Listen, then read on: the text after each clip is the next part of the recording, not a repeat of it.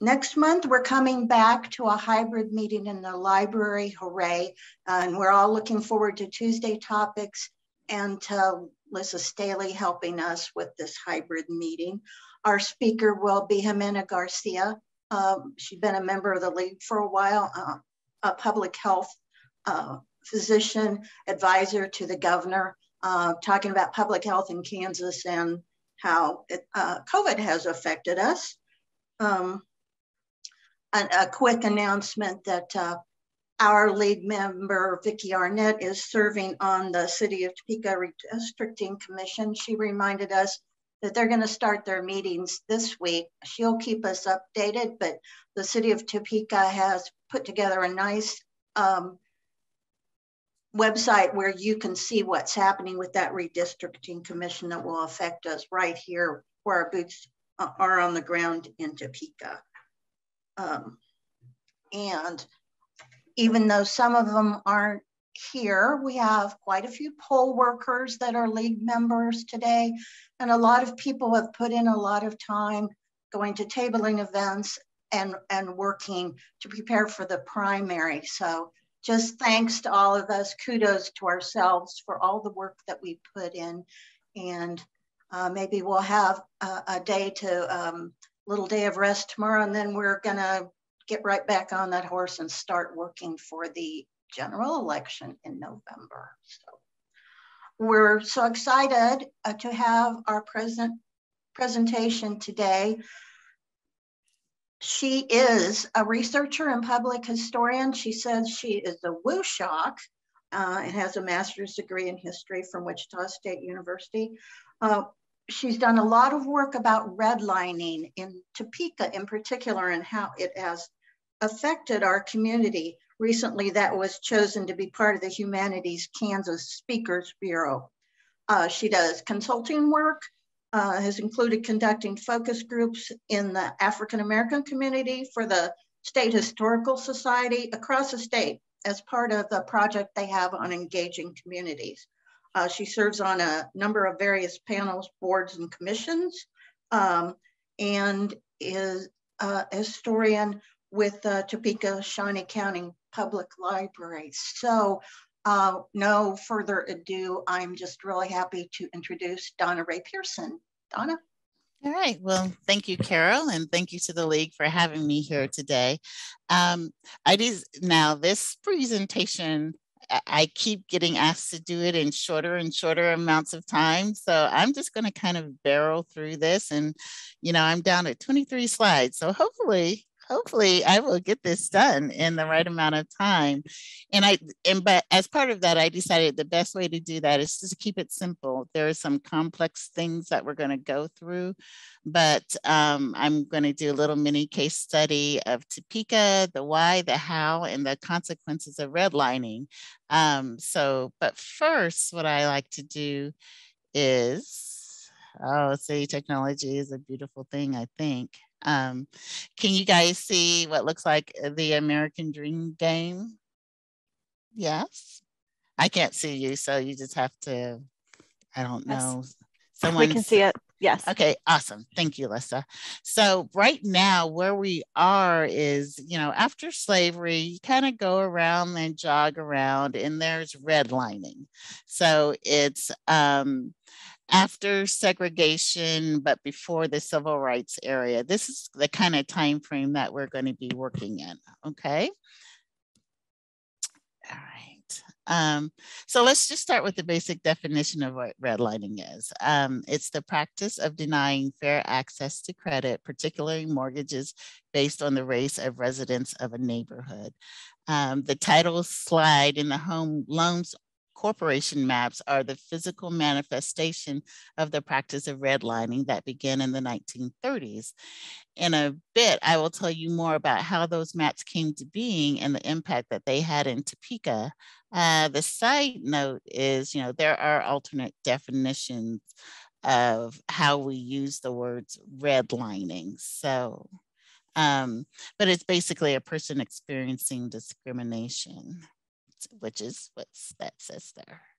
And I think There we go. Some of the consequences of historic redlining are disparities in wealth, food security, health matters, and education. Now, if you want to talk about specific examples during the discussion session, we can certainly do that. But in general, I know that about 60% of Topeka's residents live in a food desert. I do know even in the land of Brown versus Board, there are still educational disparities.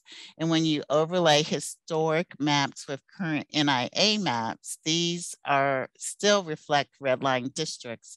You can see all of this, but let's take a quick comparison. And so when you look at this, that redline map was created in 1938. It's a risk map. And again, I will get into a little bit more about how they were created. But when you look at the 2020 health map, neighborhood health map, in the upper right-hand corner, and then there's also another one from 2017 in the lower corner, and then the neighborhood revitalization map on the left-hand side. What I call it is, in the redline map, you see that red terrier, that pink terrier? It looks like a Scottish Terrier set. Do you guys got that and see it? I can't see you. Yes. So I'm gonna, okay, thank you. So when you flip over to 2017, that Scottish Terrier is still there. Now it is getting a little more blue, but then again, it's not quite there. But you still see this. So the redline communities that were created in 1938, they're still persistent today. Okay, so that is the first thing that you have to be aware of and be clear of, that even though health rating is based on 5 indicators of the neighborhood: poverty, public safety, average residential property, homeowner tenure, and boarded houses, the point of the areas is to identified, again, almost 84 years ago. This is what was created. So let's go ahead and dig into why it happened. All right. The Topeka backstory. Now I feel like it's going to feel like I'm going off topic a little bit, but I think understanding this backstory really makes a huge difference, because this was not an isolated one-time deal. There was a system that was created and allowed to flourish and take hold. To make it even worse, it was government as well as private sponsored. So the first thing I need to remind you is that the Civil Rights Act of the US was on the books since 1866. They were tied to the Reconstruction Amendments, the 13th, 14th, and 15th. But man, did they have a whole lot of loopholes, and 150 years later guaranteed, they were supposed to guarantee basic rights in America. I bring this all up to say that most of what I'm talking about happened while there were laws in the books to prevent this. When we're talking about government, this is basically government-sponsored discrimination, it was illegal, and the powers that be that continually created these situations allowed it to happen. So I also like to tell people at this point or some point in this presentation that there are no white saviors in my stories for the most part. As an African-American historian in Kansas, I'm here to provide you with a different perspective of how things happen. So, this is, some people feel this presentation is a little direct, but I think it's necessary. So let's talk about first who was involved. So the Black and the Mexican American settlement in Topeka. I'm not going to spend a whole lot of time on this. I just want you to understand where the different enclaves occurred. So in North Topeka, we're talking about a neighborhood called the Sands or Jordantown. The Bottoms, which will be the real focus of this discussion, is just right off of downtown. Oakland neighborhood is primarily where the Mexican-American community settled. And Tennessee Town, it was just off of downtown, a little bit out of town. It still exists today. Mudtown is the area that is around, Mudtown is the area around Brown versus Board. So, you know, let's see. Yeah, so according to Jose Garcia, who penned the history of the Mexican community in 1973, they, like everyone else, came for different work opportunities, and they settled around Santa Fe, the Santa Fe tracks near Hancock and Klein. The settlement was picked up and then it was moved near 6th and Shunga and nicknamed Little Mexico. Workers in both racial categories had pretty much had menial jobs, but this was their neighborhood. They were beginning to create their own communities. There were schools, there were churches, there were businesses, restaurants, everything within these neighborhoods was available to those who lived within those neighborhoods. So about 1930, there were about 5,756 Blacks and about 1,700 Mexicans living in the neighborhood, okay, in these neighborhoods. So it's like, who's he? Yeah, this is my dude, Harlan Bartholomew. You know, was a city planner. Since ancient times, really, there's always been some type of city planning. The need for everything to be in a place within a city began to emerge as a profession in the US in the late to early 1900s. Before then, if you didn't know, cities were pretty chaotic places. You know, you could have a restaurant right next to an industrial factory, which is just up the street from a church. So city planning helped us create spaces and places, in part, and that was called the City Beautiful movement or the Garden movement. You know, we wanted to lay out streets beautifully. We needed to have green spaces here, or this area was just for people to live. So Harlan was actually one of the first full-time city planners in the United States. He was hired by Newark, New Jersey, and he went there about 1912 to help with the engineering firm to develop a comprehensive plan, he stayed on there for a little while. He completed that plan in 1950. Then he went to St. Louis to set up shop. And that's when he started connecting with folks in Kansas. In the early 1920s, he developed the first of what would be 2 different comprehensive plans for the city of Topeka. The first one was for about $6,000. I couldn't find a copy of that plan, but what I could gather from newspaper accounts is that it really was about zoning, making streets look good, and transforming downtown into more of a civic space. He and his team worked with the leadership of Topeka, and they gave public presentations in an effort to sell the plan. Those were their words, not mine. So, but what happens after that? Well, as this City Beautiful movement and city planning is occurring, something happened in 1934, and it's basically sparked the suburbs, the creation of suburbs. President Franklin Roosevelt signed the National Housing Act into law. And that law created the Federal Housing Administration. And this is where we get into a whole bunch of initials and letters. Just don't focus on that so much. Just kind of focus on what they did. So there is also the Federal Savings and Loan Insurance Corporation that was created as a broader attempt to revive the housing market during the Great Depression. So it used to be, if you feel like loans are chaotic now, they were even worse back in the 1930s.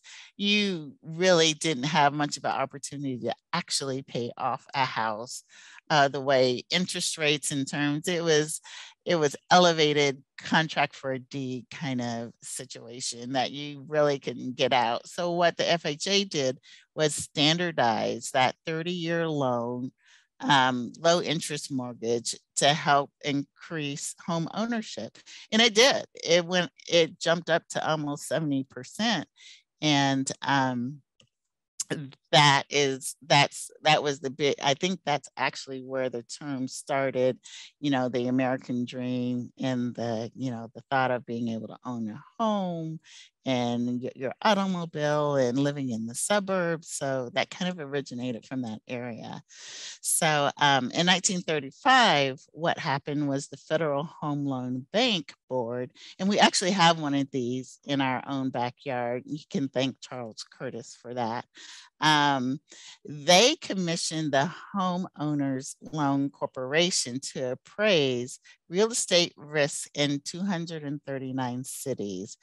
So what these maps did, the Homeowners Loan Corporation maps, or the Redline maps, or they're called risk maps, or you might also find them as security maps. There's several different terms for them.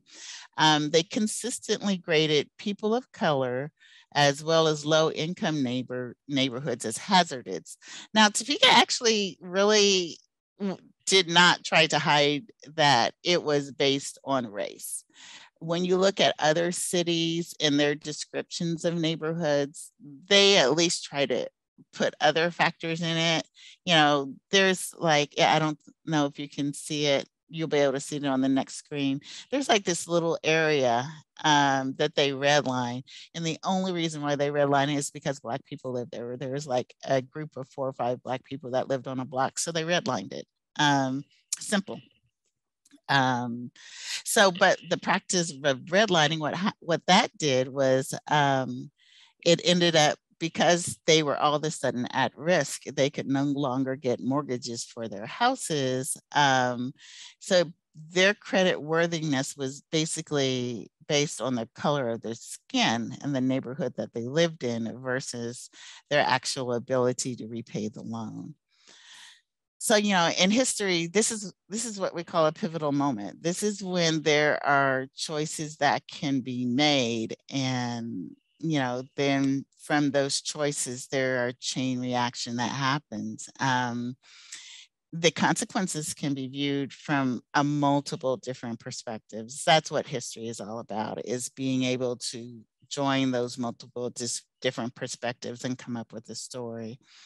But, in this case, it's pretty clear that one map, this one map generated for Topeka had a long-lasting impact. The designation grades of security shown were determined basically by 6 men. And I don't know their race. I've not seen a picture. Not that I've looked for, but have never found a picture for them.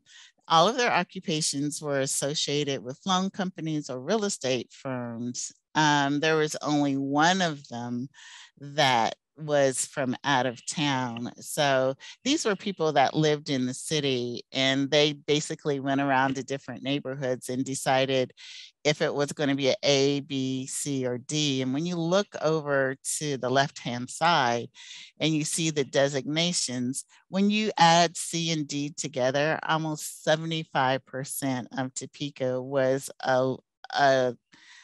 on the downhill side. It wasn't, basically they were saying 75% of Topeka is not worth investing in at that point in time. That this is basically what that map says to a mortgage company, a bank. So yeah, it's, and they evaluated it on, again, several different factors, but the primary one was race, the income levels of the people there, and also if there was what type or what lack of amenities were in that neighborhood. So, Harlan came back again with the comprehensive plan number 2.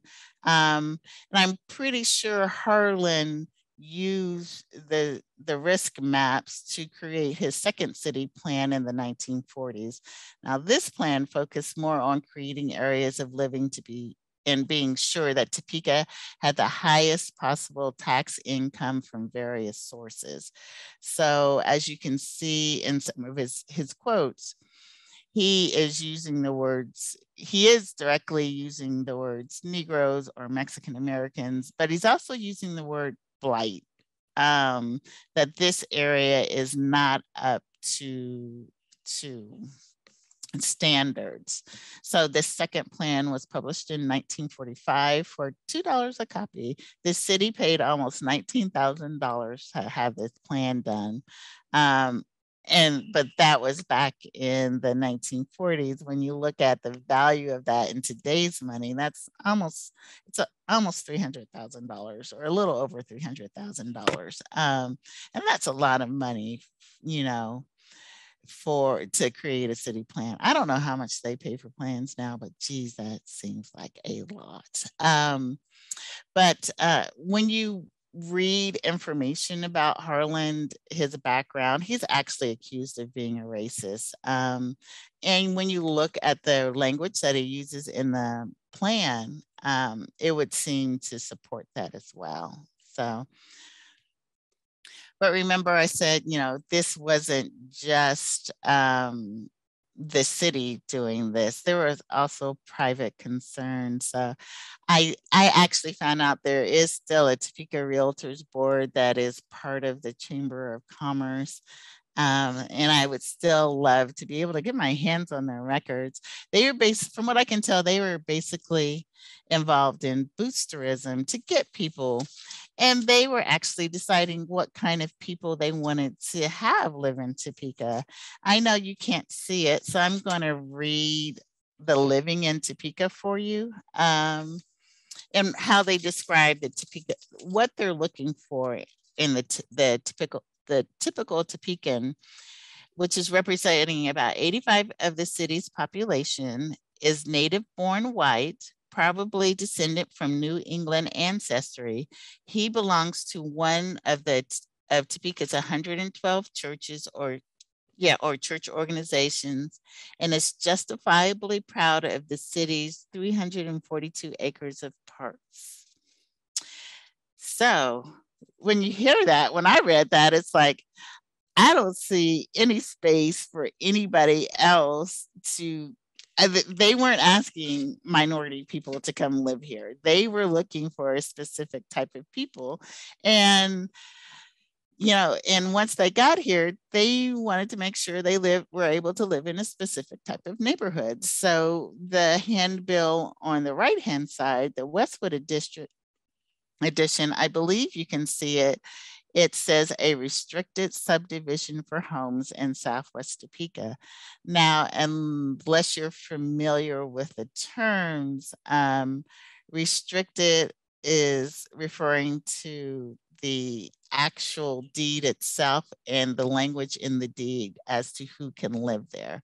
So they're already promising up front that this is probably going to be one of those neighborhoods that is targeted for those 85% of the native-born New England ancestry people. That is who they want to live in this community. So, yeah. So, but does anyone, well, I can't ask a question because I can't see you. Anyway, Topeka, you know, but this is a problem because Topeka has had rises and falls in population. So Forbes Field, you know, is one of those places where you thought it was housing for all, but actually most of that kind of governmental, that low income, that public housing originally was directed just for white people. Black people, again, were not supposed to be part of that plan. So if you can see kind of what is going on here, You already live in, if you're a minority, you already live in a redline neighborhood.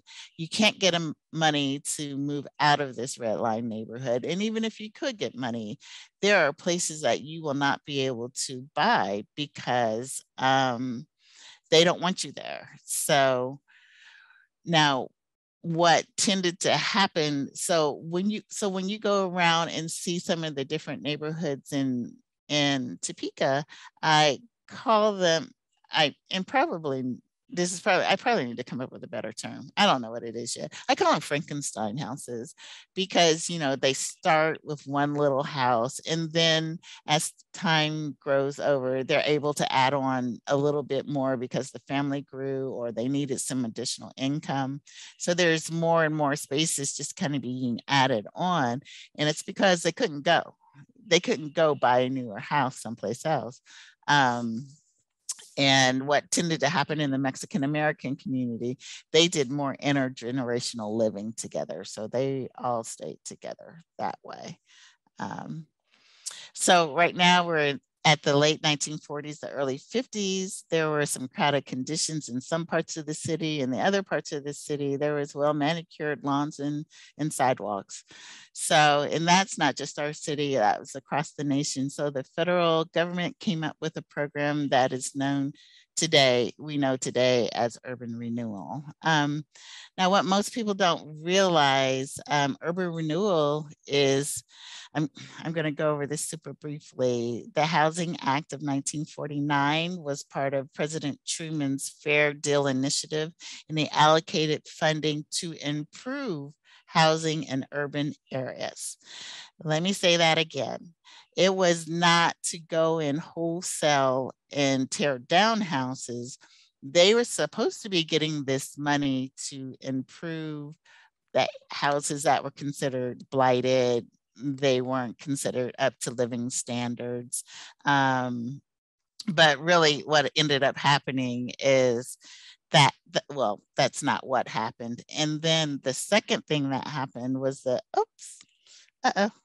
can you see me now? There we go. The Federal Highway Act, which, you know, we're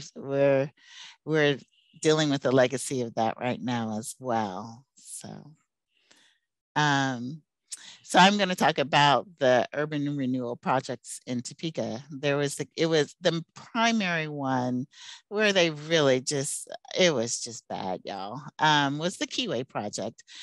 Again, it was supposed to be about providing better quality housing, not only in Topeka, but across the nation. But for some reason, the promoters, the boosters, the government decided this was their chance to create new and better downtowns, almost 100% across the board.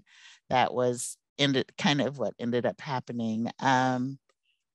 The Topeka leadership knew the urban renewal program was going to happen in their town even before they actually had approval. At the press conference held at the Jayhawk Hotel, the newly formed Topeka Urban Renewal Agency announced the first project. It was going to be a 37-block area identified, included downtown and an adjacent neighborhood. 60% of the identified area was residential.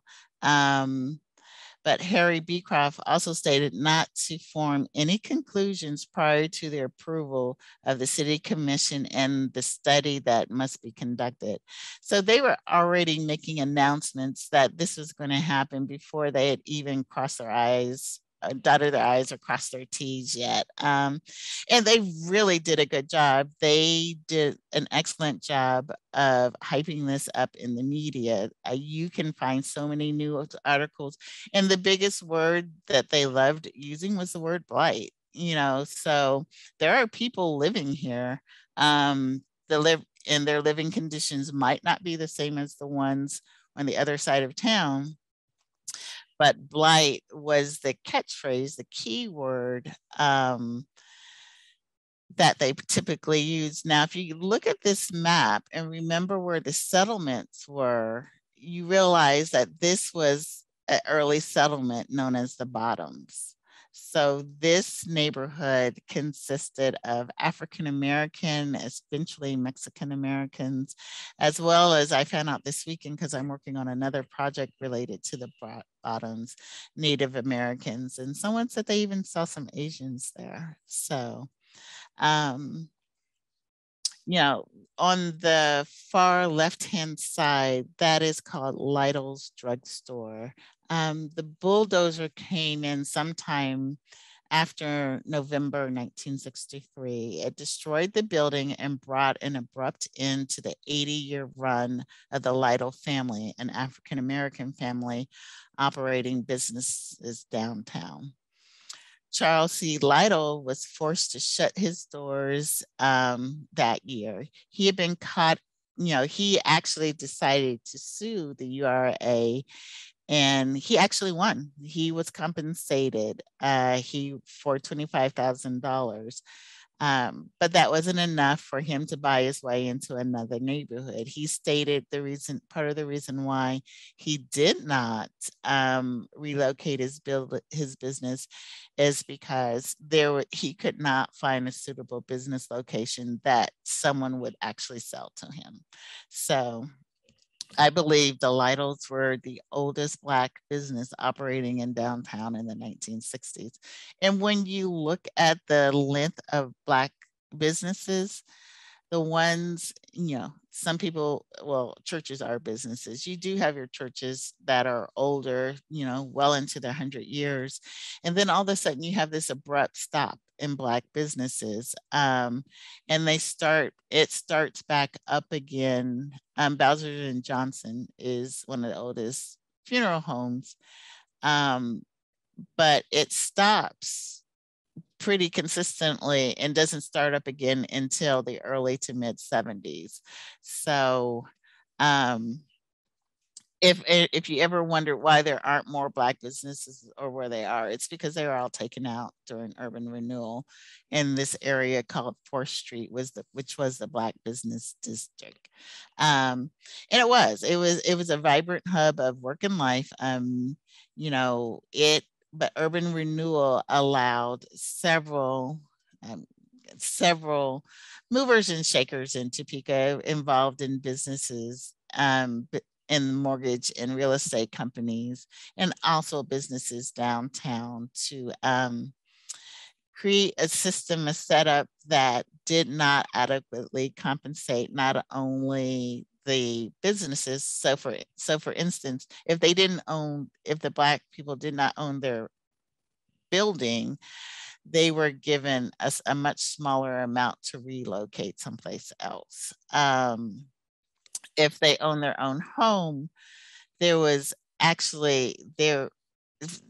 basically forgot about the whole, we need to relocate them somewhere. So in a hurried effort, they try to create housing, and most of that ends up being on the west side of town. I'm sorry, not the west side of town, the east side of town, in different housing projects, some of which still exist today. Okay.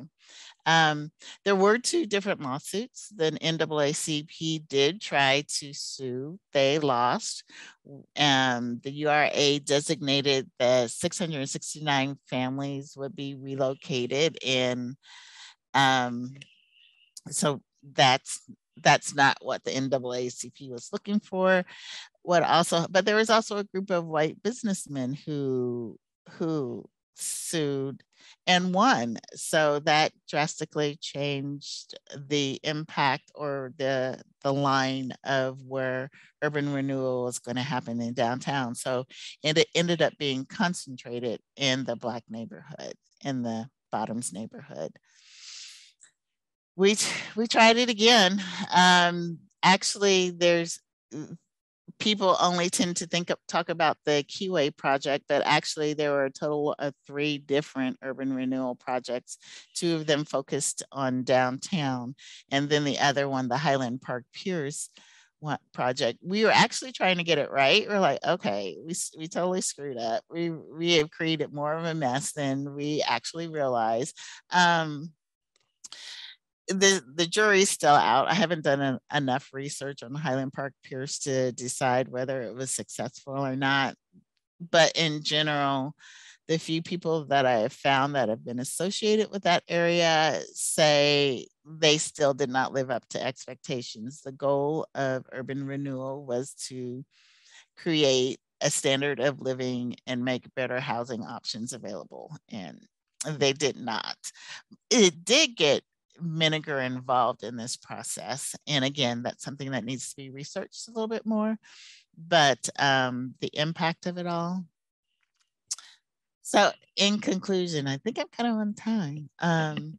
You know, what can one map do? Well, you know, first let's talk about downtown redevelopment. I serve on the Local Landmarks Commission and have for at least the past 6 years. When you consider there was a vibrant African-American neighborhood, mixed neighborhood with businesses that were all taken out, you would think there'd be some options, some availability, something of people of color, you know, actually operating businesses downtown. Again, I've been on the Local Landmarks Commission for 6 years. I've been on the Planning Commission for less than a year. I've yet to see a person of color come before either one of these commissions. And say that again, I've yet to see a person of color come before any one of these commissions in terms of asking for assistance, saying they were investing in these areas. It's like they locked the door, you know, in 1963. Let's talk about generational wealth. In 1940, you had about a 50% chance of owning your own home, whether you were Black or white. This is a little off because they weren't counting the Mexican, Hispanic, Latino population the same way. They were counted as white. It's complicated. In general, this is pretty good when you consider the home ownership rate was about 51% in Kansas during this time period. When you look at 1970, all of a sudden overall home ownership shifts dramatically. You're pretty much guaranteed to have the option of owning your own home if you're white. If you're Hispanic or Latino, your chances are going down, you know, a little bit more. And again, even less if you're Black. And again, at this time, the home ownership rate is about 70%. So we're keeping track with the state, but not well. When we look at 2019, I will need to get this one updated. Again, your chances of owning a home are solidly tied to the fact you are white. And you probably have the ability to buy a house wherever you would like to buy a house. If you're Black, it's dismal. I can't imagine the fact that I am considered different, or I don't know what the word is, but I am part of that small percentage of African Americans in Topeka that actually owns my own home. And it's true. Most of the people I know who are Black do not own their own home. They rent. And not necessarily from some of the best landlords either. The one thing to note about the Hispanic Latino population, they tend to, again, as I said before, live generationally. So someone bought a house in 1940. There are people today who are still living in that same house or near that same house. Okay. And I'm not going to go too deeply into this, but the physical and social determinants of health are all based on place for the most part. Where do you live? What do you have access to? When you again look at that map and see, well, yeah, if you go drive around these neighborhoods, you will see there is a lack of. Now it is getting better in some situations. I live in Tennessee Town. I live right up the street from Grace Med. It's an awesome thing. I don't know. I kind of like the grocery store though.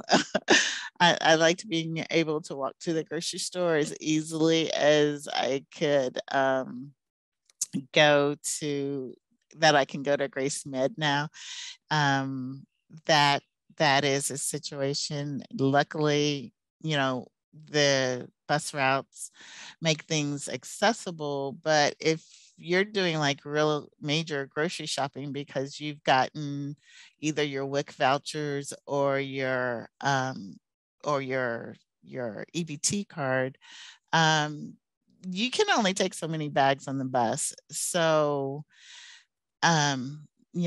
think about what's in the blue areas, that pretty blue over there,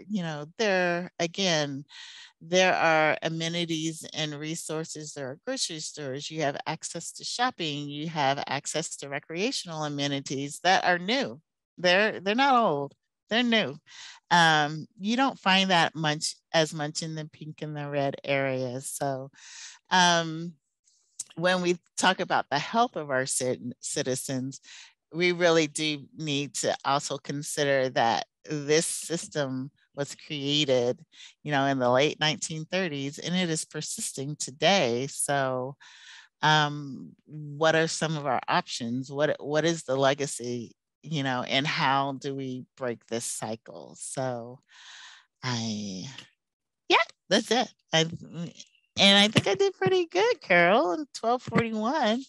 I think we have time for questions. Yes, ma'am, you did. I see. Well, let's just open it up for questions. Gretchen had a question a minute ago. And now I can't get to it. Gretchen, do you want to unmute and ask your question out loud? I'll see if I can bring it up and read it, Carol, since I wrote it and I have so many things going on in my brain. I really want to know about what's going on in Shawnee County since I recently moved back. Are loan rates, and I included home insurance rates also, still tied to the neighborhoods or zip codes in Kansas? And do deeds and covenants in Kansas still include exclusionary clauses like the ones you mentioned? To my knowledge, yes, they do still include exclusionary clauses. Not all of them necessarily honor them. I know there was a discussion in Kansas City in a quote blighted neighborhood that the owners wouldn't sell because of the exclusionary things. It's not as a big a deal to my knowledge in Topeka anymore. But yes, I've had a conversation with Bill Fiander, and yeah, they're still out there, but it depends on the owner whether they're going to honor it or not.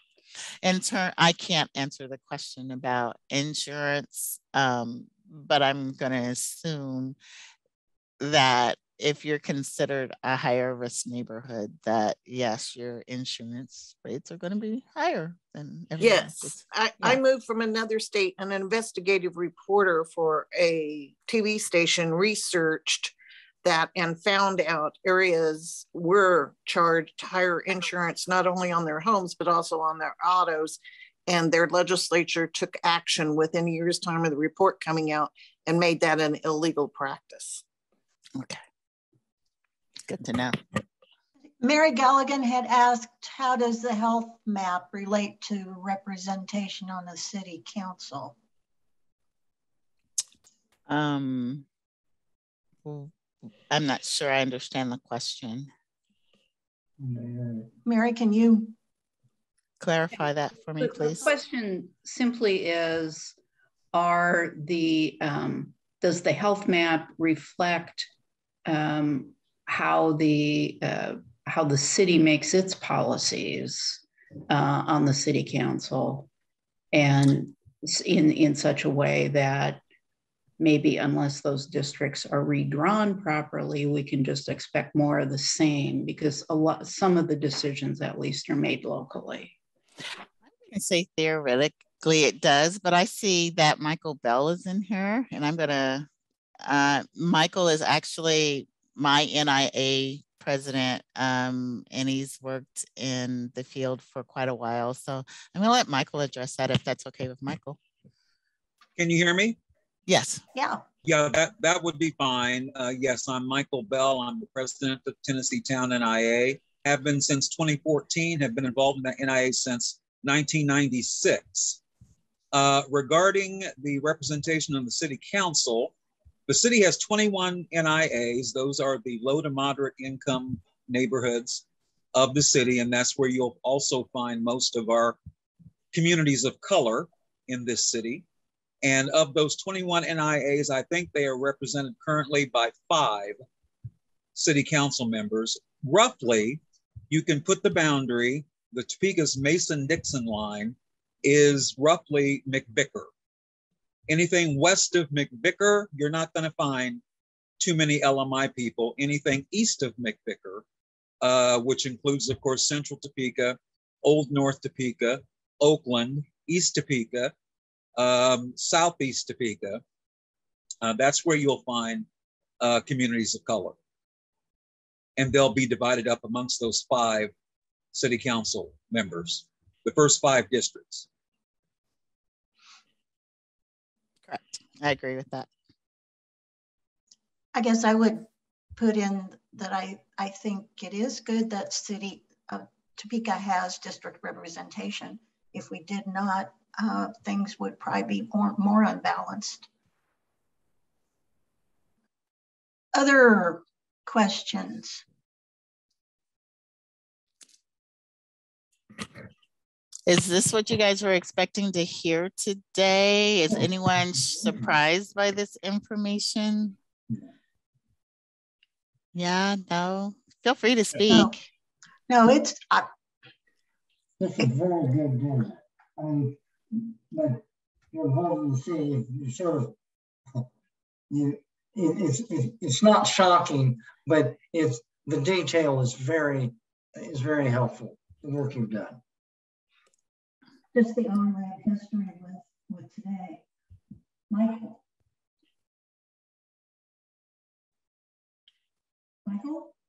Go ahead, Michael.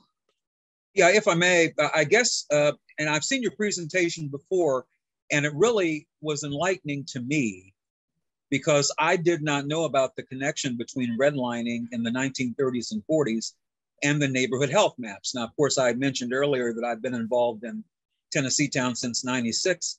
So I was around when those neighborhood health maps first came into existence in, I believe, 2004 or 2005. And at that point, Tennessee Town was rated as intensive care, which of course was meant that we had the most challenges of all the neighborhoods. And so, you know, we've been working to try to get that improved. And right now we're majority at risk, which is one rung up. But I never knew that there was that connection, that basically those health maps were self-fulfilling prophecies of the redlining that happened in the city in the 30s and 40s. Mm-hmm. But given how racism works in our nation, I guess I shouldn't really have been all that surprised because it's all cumulative. Mm-hmm. Mm-hmm. Yeah, exactly. Yeah. I was kind of shocked when I started researching this, how you could simply just overlay the 2 maps and it was almost, you know, exactly the same boundary lines. And it makes you wonder, even in more detail. I mean, this is just an overview, but you have to realize that people are part of this system. People are part of this structure. So where were the advocates for those living in those neighborhoods? Why wasn't there, or maybe even today, what are the resources, the options to change this? I mean, we're talking about a system that's been in place for nearly 80 years. 80 years. So in our lifetimes, we've never known anything different. How can we reimagine, re-envision? I know there's kind of a movement to move away from the health maps, But I hope they still have a place in our conversation because they really do show, you know, a baseline. This is where we started and how far have we moved, you know, in this journey. Michael, did you have something else? Yeah, just real quickly on the health maps, and I've had this discussion quite frequently with Bill Fyander, the planning director, and Dan Warner, who is the planning member of the planning staff, about the neighborhood maps. I have concerns. I think that there really hasn't been a full-fledged assessment of that process since they came into being. And as we know, for any process to work, it needs to be assessed intermittently. And so I think we do need to assess. I hope we keep it, but I think it does need to be assessed. I'll give you an example. Tennessee Town historically has been a working class neighborhood.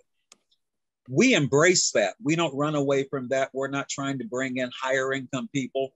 We're not trying to bring in fancy housing. We embrace our working class neighbors and welcome them. But what has happened with the neighborhood health map process, at least on that one component, is that we're being penalized for that. Because we're not seeking to have the incomes rise. We're seeking to have good quality, affordable housing in a safe neighborhood for people who are low to moderate income, because that is historically who we are. Right. So that's when I get on my social determinants of health bandwagon. I really feel like if, you know, I would switch some of the things that they use to the criteria that are create the health maps. I would be looking more at the social determinants of health and creating that safe space that people can thrive in versus, you're right, you know, just because, especially now, all of a sudden, because of the pandemic and this crazy housing market, my house shot up in crazy value, but that doesn't necessarily mean that my neighborhood, you know, has changed that much. It was just so annoying. I protested. And why? Ryan has a question. Yes. What impact, and this should be for both you and Michael, do you see of increasing the minimum wage? Do you see that as having a positive impact in terms of, and what Mr. Bell said was like, okay, we're in working class neighborhoods, but raising the minimum wage seems to me that would be a positive. I mean, we're not saying everybody makes $500,000 a year and be investment bankers. We're talking about raising the minimum wage from $7 to $15.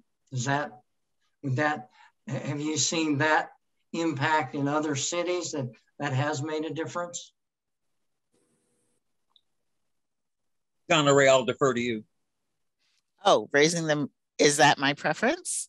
Yes, I believe that raising the minimum wage is absolutely essential in this process. At this point in time, and I can't quote the housing study off the top of my head, but the majority of Topeka, even though if you live in a certain area, you're across that blue line, it's all good. It's all great, you know, but when you come back over, there are people living in poverty that do not need to be. There are systems and structures that we could change so very easily to increase affordable housing. There are systems and structures to, you know, I go on a walk not every single morning, most mornings I go on a walk. I am increasingly seeing houselessness. And I see houselessness next to an empty house. And I'm like, where is the disconnect going on here? How can we, and if it's about creating tax revenue, well, wouldn't it be better instead of demolishing that house, figuring out how to fix that house so someone who is living on the street could then have someplace to live? I mean, it's mind-boggling, and I have no real answers for that. I just have like soapbox opinions that I will get up and stand on. So That's where we start.